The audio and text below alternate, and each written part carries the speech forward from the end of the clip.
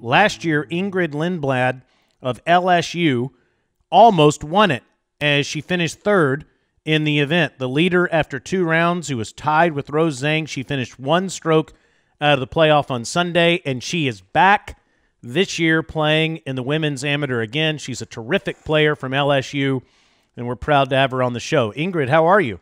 I'm good, thanks. I'm very excited to get back to Augusta and play this year again. What was that experience like, Ingrid? First, somebody that probably never thought they would have the opportunity to play where the men have arguably the greatest tournament in the world, have now created this incredible opportunity for women to play the game too. What was your whole mindset like that week, being able to achieve that? It's a lot, except for the golf, outside of the golf tournament. And I was just trying to have fun. And then the second day I had a great back 9. So that made me the leader of this, after the second round. And that was just really cool. It was just overall a really nice experience, the golf and the whole event itself. And of course, the first 2 rounds are at Champions Retreat, about 15 minutes away from Augusta National Golf Club.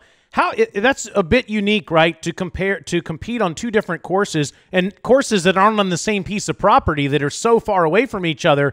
What is the preparation like to get ready for this event? Well, I heard that you need to be able to hit both a fade and a draw, and it's really good to have a high ball flight.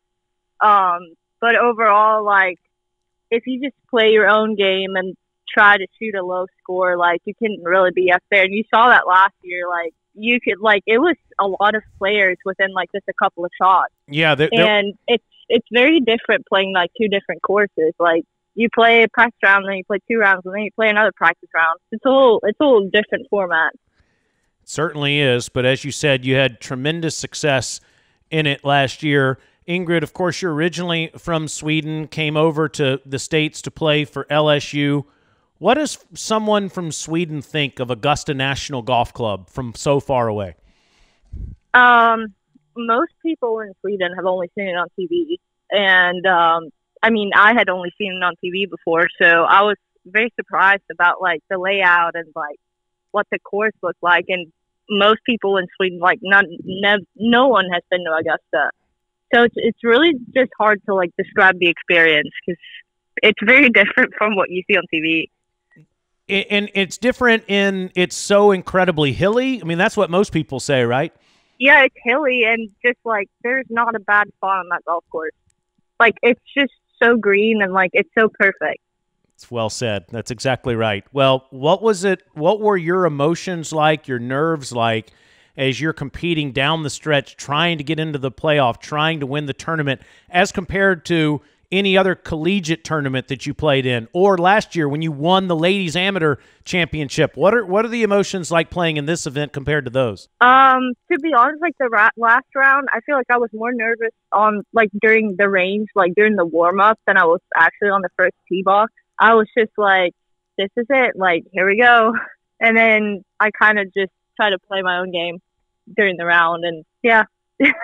Do you think those nerves are because of where you're playing the tournament? Yeah, and going out in the last group at Augusta, that's not something you do every day. No, it isn't. But you played so beautifully and came so close. So the obvious question this year, Ingrid, is there's one thing left to do, right? Yeah, it's just to go win it. There we go. And not only are you going there representing LSU, you have a teammate that's joining you? Yeah. Latana Stone from Florida. She came in based on her world rankings, just like me. And I'm super excited to have her there to share the experience with the teammate, because I know they watched it on TV last year and they cheered on me. So I'm happy our team gets to cheer on 2 of us this year. Ingrid, just try to tell everybody listening what the Augusta National Women's Amateur means to women all over the world. It means a lot.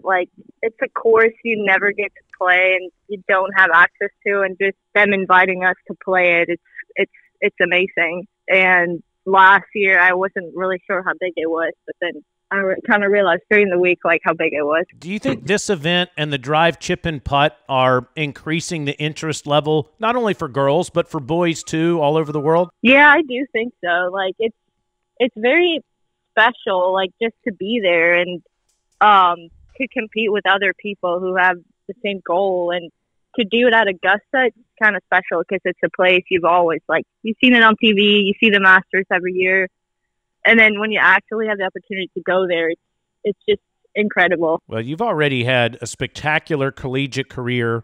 You came so close last year.